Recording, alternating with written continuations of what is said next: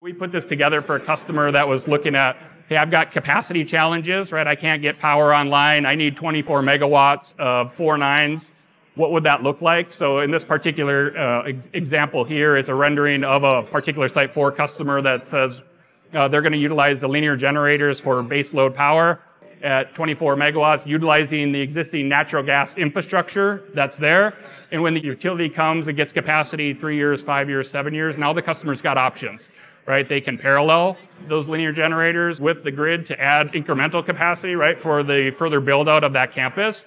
They could switch the linear generators over to a resiliency backup, continuing to use the natural gas because we've got low emissions and can still respond, very quickly from that perspective.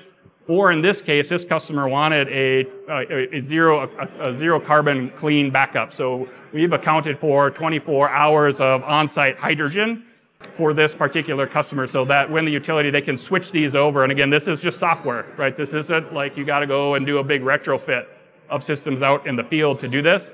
So this rendering would have that hydrogen infrastructure there. It's got the necessary code and safety setbacks and all this. So this is quite representative of what it would look like from that perspective.